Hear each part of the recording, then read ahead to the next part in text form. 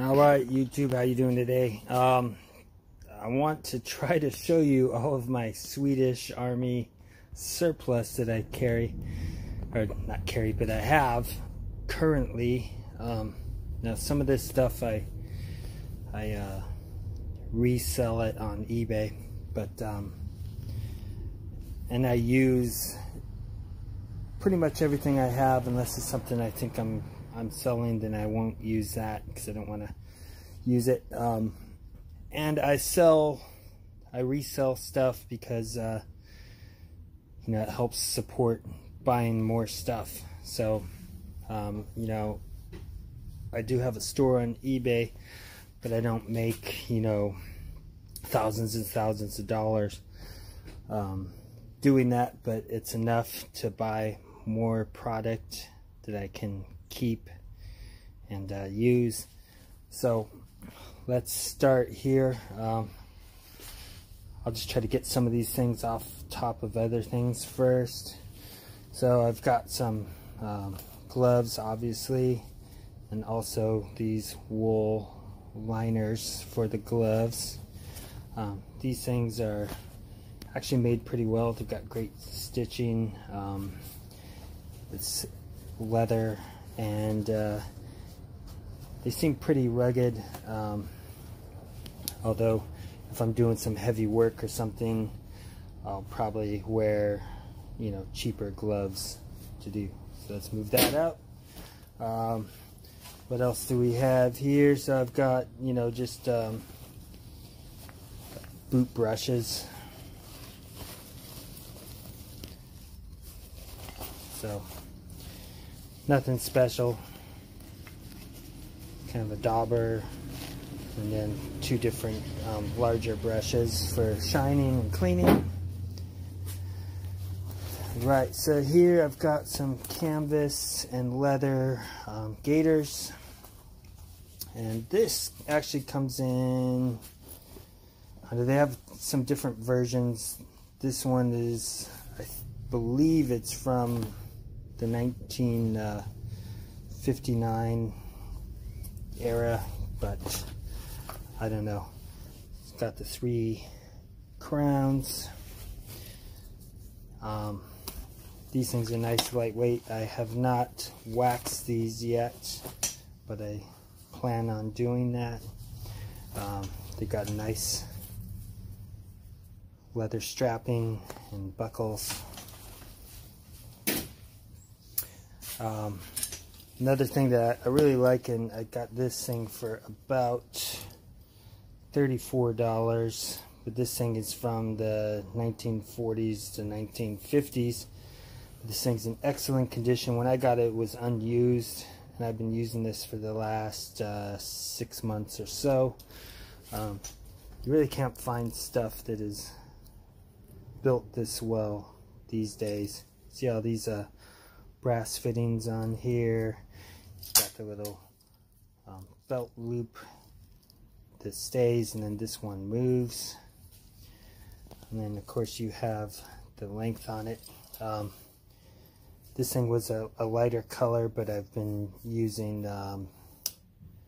like Openoff's LP on this to help preserve it and keep it hydrated. I really love this. I live this, excuse me, I wear this at work just about every other day, and when I'm just at home. Okay, so then here we have the bread bag, and this is one that's reinforced with leather. So they do have an all canvas one without any leather on it at all. This one is reinforced with leather for the main hook in here, as well as some reinforcement on this strap. This thing can go onto your duty belt. That's why it's got the clip, and then these things will fold and then button on these sides to give it some more support if you want to put it on your belt. They also have a removable shoulder strap, which I stowed inside of here. So you can take a look at how these things are built. A little bit of oxidation on the brass fittings, but I could clean that up. Currently I'm trying to sell this one on eBay, but most people don't want a Swedish bread bag, so if it doesn't sell, that's fine. I'll just keep this and use it for myself. What's interesting with these, you got it's kind of built very similar to the World War II German bread bag, or maybe the German one was made after this, but you can see here you've got two pockets inside. Oh, that's the strap. So you can carry some of your food and maybe a canteen inside. I think that that's why this is here, is for the canteen, to strap through that. But you know, I don't know, I wasn't in the Swedish army and I've never seen anybody put all these things together. But that is my idea on why that thing is there. The other thing is maybe this is where you put your mess kit and strap it through these and hang it over there. I don't know. If you know better, then you can put some comments on this. Alright, next. So this one, I think this was called an MG bag, but it's just like a pouch. I'm not sure if this was made to carry you know, magazines or what it's for, but I don't know. I like this thing. This is made very well, so you can see all the fittings on here, the sewing. Somewhat small, but it'd be good to put, you know, like your fire starting stuff in there. You can also tighten this up using the strap that goes through the side, and then you can secure it with that. Now I've got a bunch of straps here. So these are all from the M58, M59 strapping. So these are just to help lash, you know, obviously small things onto your pack or other areas. I just have a bunch of these just in case, but these will work well with my LK35, which is buried under there.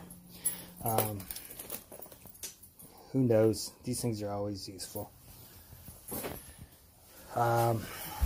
Okay, so let's go back to canteens. So this is a more current one. This is probably around 1990 on this. You've got this hook so you can hang this from your duty belt. And then also they do make a cover, M90 cover, which I don't have. I don't really need it though, because I don't have any M90 camouflage. I don't have too much as far as clothing besides the gaiters and the belts, and I just don't like to wear uniforms much. I did that when I was in the Marines. Anyway, here's the older one. So this is about this is probably made in the 50s, 40s or 50s. So it's an aluminum. So underneath this cover, it's got aluminum. I don't really care for this because they never even used any, what would you call it? Like it, they didn't coat the inside. So anytime I use this, it kind of tastes like aluminum. So I think I'll probably just get rid of this, you know, sell it for like $5 or something. But the only reason I kept this is because it's similar to all the old ones. I used to have some older packs from Sweden, and I just wanted to keep that look the same to use this instead of the newer ones. Let's get those out. Now I've got a lot of stuff, so you have to be patient here.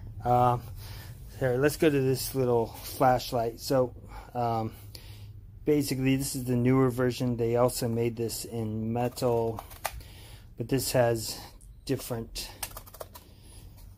covers for that light bulb. Now I upgraded this with an LED to make it brighter, but this thing's kind of large. Now this strap here is made to go onto your button of your uniform, and so you can carry this on your you know, on your person, and it just holds it on your chest, or you can carry it, but you know, you've got this little button here, so I can turn it on. I can also put it in if I want to signal. If I'm at night, I'll put it on the red, and I can signal to somebody and say, hey. Alright, and that uses I think a C battery inside. Okay, what else we got? I've got a ton of bags. So this one here was made, I believe, in the 1920s to the 1939 or so. This is a waxed accordion bag, I call it, because you can see here, and you've seen almost all of this stuff on previous videos that I've had, but take a look at this, how you can expand this stuff. So you've got 3 pockets in here. You've got the small one, you've got the medium right after it to cover, and then you've got this dump bag right here with a drawstring on top. This thing's really rigid because, like I said, it was probably waxed, you know, 80 plus years ago. This thing is heavy duty, and this thing has different ways to attach it, so you can hook it onto things. You can you know, put it on a belt.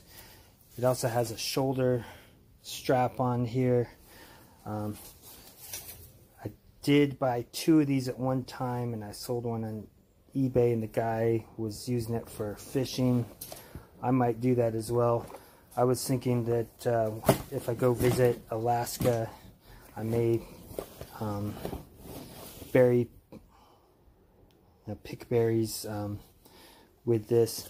It's got a nice little I don't know, like a plate inside of there for rigidity on that. Really like the way this thing looks. I'm not sure how practical, and I don't know what the original use of this thing was. I have not found anything about this at all online, in videos or anything. So just wanted to show you that. Alright, what's another one? So I like this. So I guess what this bag was for was so that you could carry all of the, I think it's like a hazmat testing bag. And you can actually kind of see in here, they still have some of these inside to say, you know, if it's nerve gas or, yeah, I don't read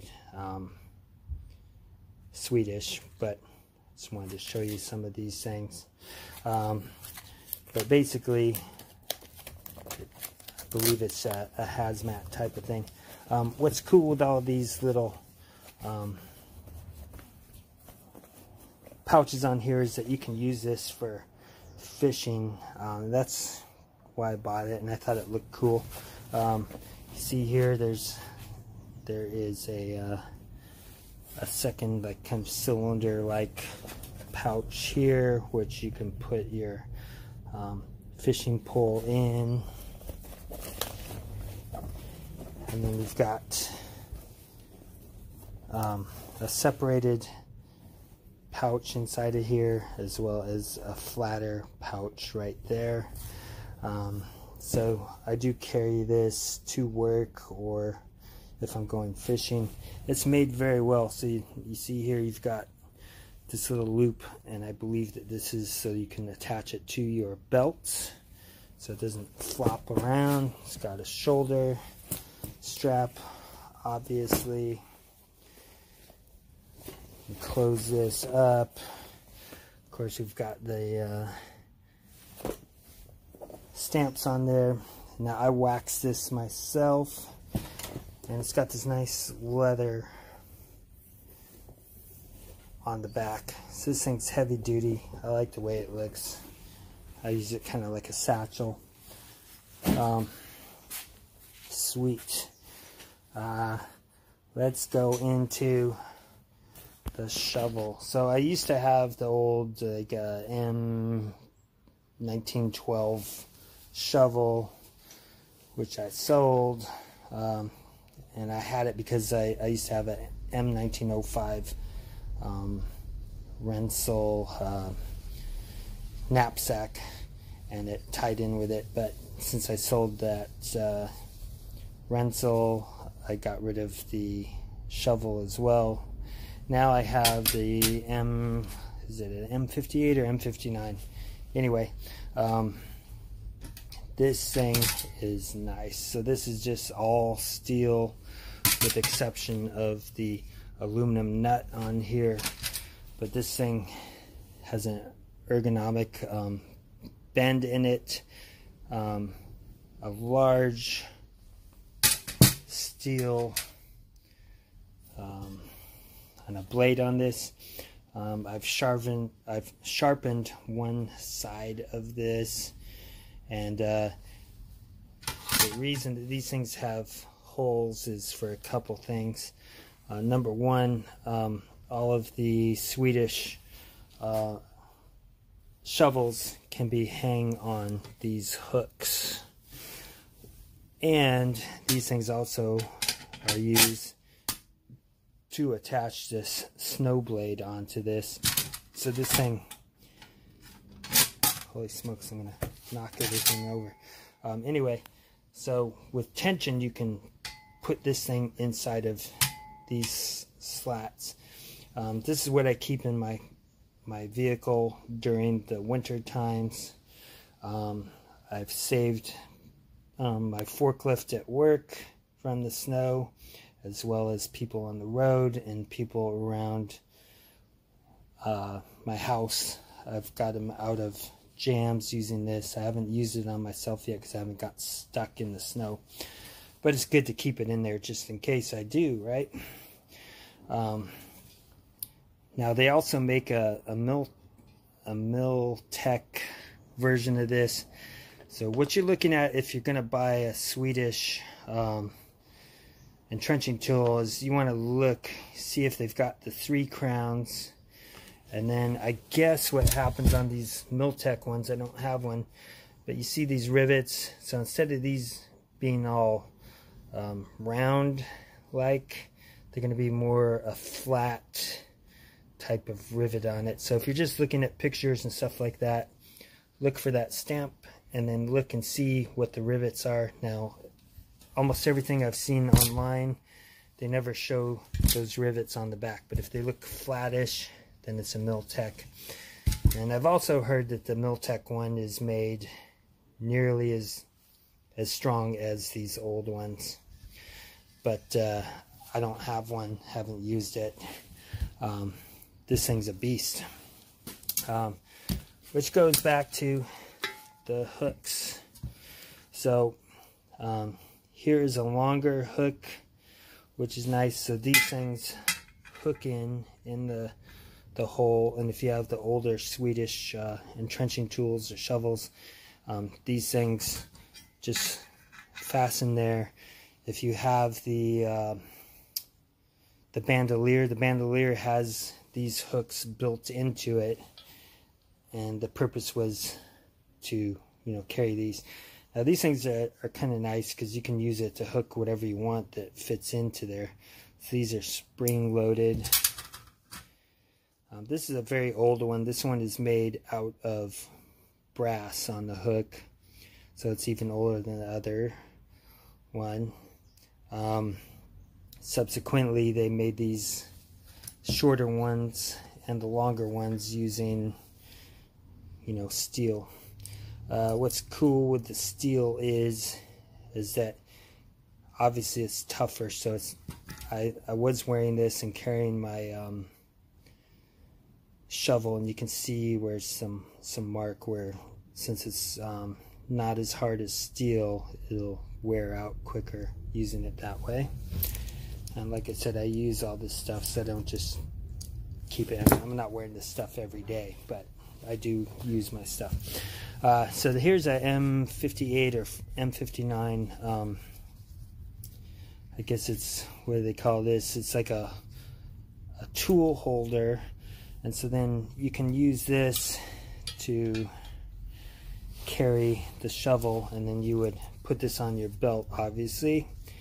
And then you've got this strap, and then you can put the strap around here and carry this on your duty belt. Once again, so they come in a couple different colors. I've seen them on eBay and stuff like that. So some of them are more the greenish brown or green, and then more brown. I mean, they got some weird colors on there. So there we go. Let's go to axes. Oh wait, here's another little strap just to show you. So this is just a tool, so you can clip this onto a tool and put this around your wrist. So if you're working in some area where you might drop this stuff and lose it, you just hook this onto, say, a wrench or something like that, and then you've got it on a tether, so you don't lose that. It's just a little tiny thing I got. I don't know, I haven't used it yet, but I will. Okay, let's go back to those axes. So you've seen these things before as well. So on these Swedish Army. Alright, sorry. That's what happens when your wife calls in the middle of this. And I'm trying to do this as fast as I can. I know I talk slow. I don't speak 100%. I still have effects from my brain surgery and stroke and all that good stuff. Anyway, let's go back to these axes. So I've seen them in two sizes, and I don't know if they make a hatchet or not. I've never found a hatchet from the Swedish Army, but they might be out. I'm just showing you what I know. So if we take a look at these, you can see that this one is about 26, 27 inches long. Take a look at the head on this.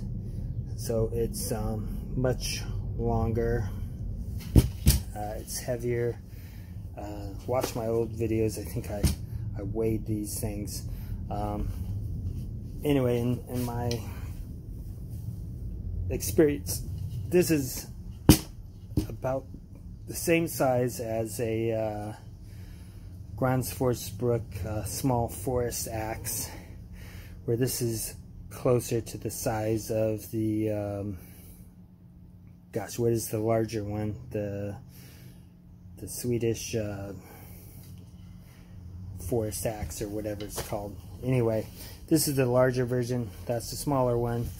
All of these have a hole in it, and I don't think that this was made to show that it's surplus for sale. I believe, and I don't know, but I think this was made so that you could fasten this onto equipment, you know, like the side of a vehicle or something like that, or maybe hang it if you want to run some cordage through there and here. I think this may be to put this mask on, and then you've got something to tie it on. I don't know. But I do also have this mask. So they made these things in like a brown leather, and then also this green leather. These things are nice. This one was made in 1942. This was made in, was it 1942? This is from KLAS Brooks, which got out of business in about 1968 or something like that. Like everything I've found from World War II was made by this company with the KB, and then whatever year it was made in. After they went out of business, then stuff was made from gosh, I can't remember the names now, but anyway, they've made, you know, different axe makers made the Swedish Army ones in the same shapes, you know, after this company went out of business. These things are nice. I believe this is an ash haft on both of these, but I'm not 100%. But yeah, I've used both of these, and in fact, this was so old. I was using it, and you see how the wedge came out. I haven't hanged this yet. I will, because now it's loose. So this thing has been in storage probably for 50, 60 years or something like that. So I think that all I'm going to need to do is just get a new wedge and reset the wedge. I may have to replace the entire shaft. I'm just not using any wood right now, so I haven't been trying to fix this. Alright. Gosh, I got too much stuff, right? Okay. So let's go to food stuff and gas mask stuff. So here I've got 3 different gas mask bags. This is what, the M36, I think. So these were started, they started making these in 1936, I believe. You see they've got different colors. So this is the gray and green version, and then here is the like olive green and brown, and I've got multiple ones. Now I really like these bags because sometimes I'll carry this when I'm going shopping or visiting places. So I've got, you know, like, in my opinion, a manly type of bag to carry stuff. So I've carried jackets and cell phone inside of here, and different stuff inside of these. I really like the way these things look, and that's why I have multiple versions of this. And then of course you can see, as you've seen before, you can keep your mess kit inside of there, or a mask, gas mask. I mean, I even acquired one of those by buying the gas mask and the bag together. I think I got them for like 15 bucks or something like that. And then I just resold that gas mask by itself, got my money back, and I had a bag. Because these things are so old, it's very difficult to find these things these days. And then you know, typically they cost quite a bit depending on the condition. So if you're looking at these online, like on eBay or something, just look and see what's the condition of the leather on here. So this one is pristine, like it was almost never really used. I've used it to carry my mess kits before, but the better the condition, the more it'll be. I mean, I think they're trending around 70 bucks for ones that are unused or in grade 1 or grade A type of condition. Anyway, I really love those things. Okay, so let's go to the mess kits. Inside of that bag was the stainless steel one.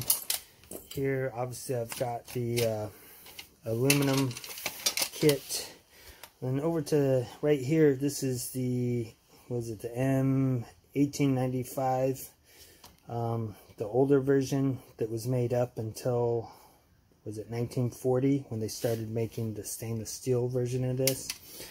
I just got one of these because, like I said, I had that 1913 Rental pack, and I just wanted to have some stuff to attach onto it, so from the same period.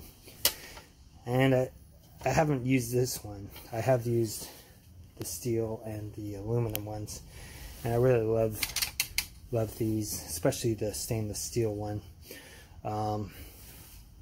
You know, it's kind of heavy, but you know, I'm not doing the Pacific Crest Trail or something like that, so that weight doesn't really do too much for me, because I'm usually at 10 miles or less, you know, maybe 20 at max, and that's not that big of a deal, at least for me.